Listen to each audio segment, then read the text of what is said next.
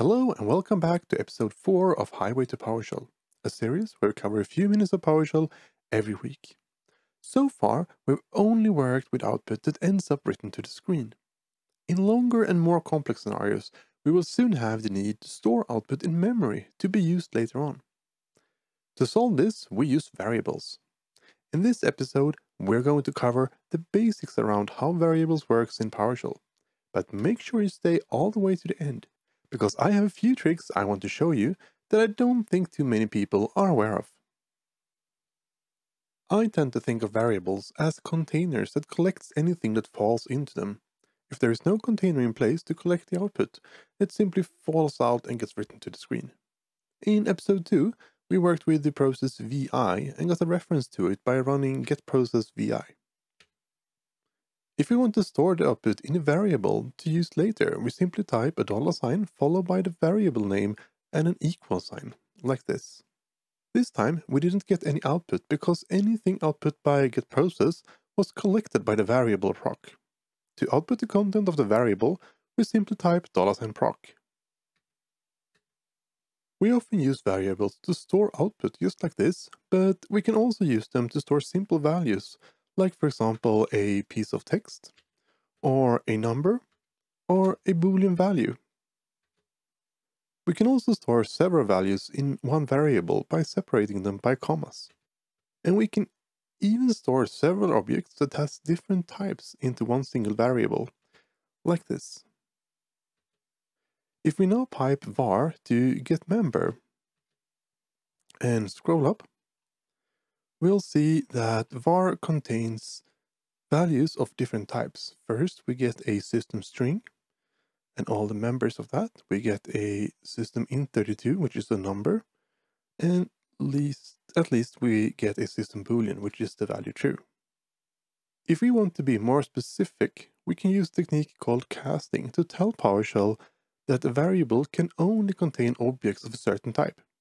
We do this by typing the type name in brackets before the variable, like this. So in this example, we're going to tell PowerShell that varString can only contain items of type string. And these brackets in the end means array, so it tells PowerShell that it will contain one or multiple strings. If we leave out the brackets, it will only contain one string. Now piping varString to getMember, just like we did with var, will show us that we now only get one type, which is system string.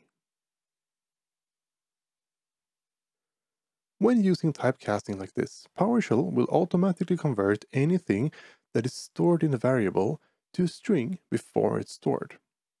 If an object can't be converted to the specified type, we will get an error stating just that, like this. Here we can see that the text 3 could not be converted to a number, so we got an error message. Now let me clear the screen.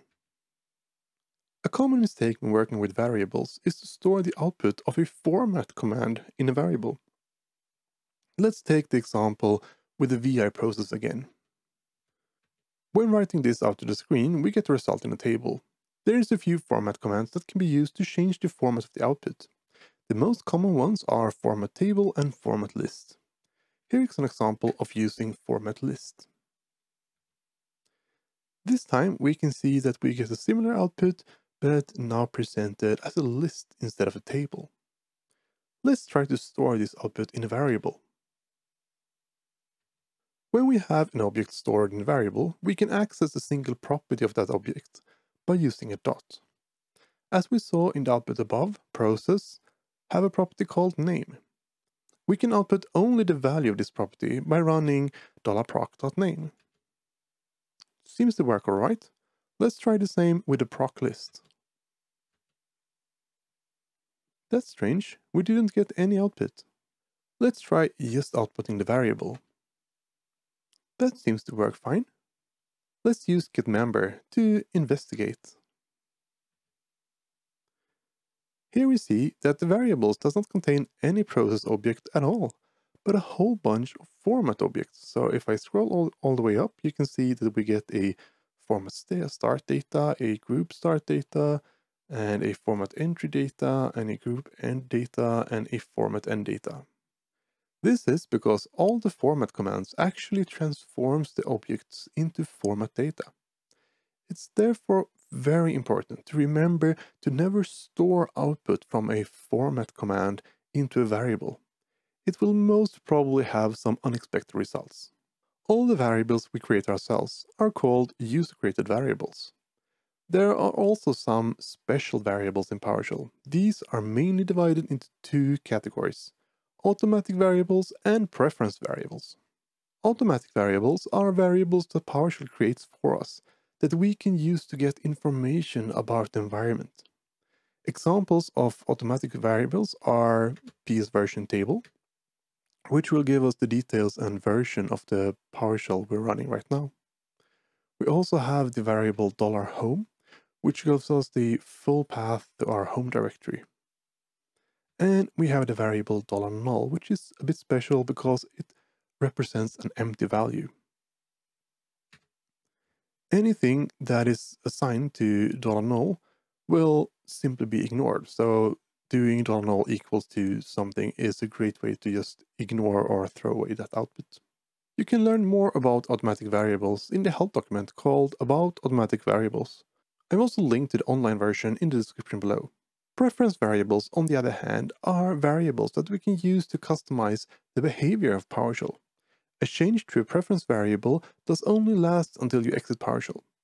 Some examples are error action preference. Error action preference has the default value of continue. This means that the errors will be shown but might not stop execution unless the developer of the script wanted it to do so. We can, for example, set this to stop to make all errors stop execution. Another example is the error view variable. It will customize the way errors are displayed. In PowerShell 7, we got a new concise view that is the default, and it shows only an error message. Here, if I run the command that doesn't exist, you can see an example of the concise view output. In Windows PowerShell, the older version 5, error view has the default value of normal view, which will show a more detailed output when we run the same non-existing command. And here we can see that we get a little bit more verbose output. There are a lot more preference variables. To learn about them all, check out the help document about preference variables, or use the link in the description below. This covers the most basic and common use of variables in PowerShell, but there are also a set of commands we can use to work with variables. To list them all, we run git command noun variable. Here we can see that we can clear a variable. This will just remove the content and make it an empty variable. Note that we use just the name and no $sign here. This could also be done by assigning the value null, just like this. We can also get, create new, remove, or set a variable. A thing to note here is that the new variable only works if the variable doesn't already exist, while set variable will work for both creating and overwriting a variable. And now to the moment you've all been waiting for, the tricks with variables. So trick number 1, the commands new variable and set variable supports options using the parameter option. Valid options are all scope, constant, non-private, and read-only. These can be used in combination. For example, the options constant and read-only can sometimes come in handy. Let's have a look at an example. Creating a variable with the option read-only means that it can't be changed unless we use the command set variable. So as you can see here, when I try to change the value, I get an error message. However, if I use set variable with the parameter -force, I don't have a problem overwriting a variable that is read-only. If I instead use the option constant to the variable, it can't be changed even if I use the force parameter. Trick number 2. New variable also has a parameter called visibility. This defaults to public, but if we set it to private, the variable will not show up when listing variables, and it can only be accessed by scripts or commands created in the current scope. Let's try. So here I create a new variable called secret with the value shh and set it the visibility to private. If I now try to get all variables that starts with an S, you can see that my secret variable isn't shown at all. If I try to just access the variable from where I am, I'll get the permission denied. However, if I create the script that gets the variable and then run the script, the variable can be read. This is by no means a secure way to store secrets, but it's kind of a cool trick. And last but not least, trick number 3. It's a little known fact that variables actually have descriptions. Many of the automatic variables already have it populated. If we, for example, list all the preference variables and select the name and the description, we can see that we have a description on each of the variables. We can also create our own variables with description using new or set variable. Here I create a new variable called variable with a value cool, and I set the description to variables are cool. And then I list my variable and select all the properties, and we can see that the name is variable and it has a description saying variables are cool. And that's it for this week. If you found this helpful, please leave a like and don't forget to subscribe. See you next week, and until then, keep automating.